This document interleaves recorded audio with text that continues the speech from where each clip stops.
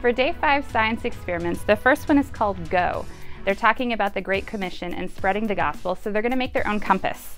They need a small container filled with water. If you still have the Pringle cans left over from last year, the Pringle lids make a great small container.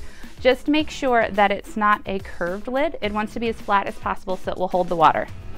They're going to need a small piece of cork. You can get these at a craft store, or in a pinch, I bought cork coasters at Walmart and just cut it up. They just need a small piece that they're going to float on the water.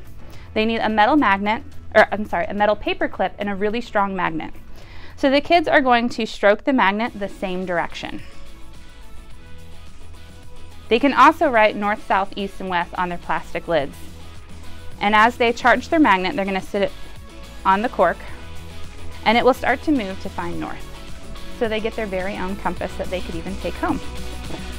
The second experiment is called All Bandaged Up. In Bible study, they are learning about the Good Samaritan. So they're going to practice with some Band-Aids.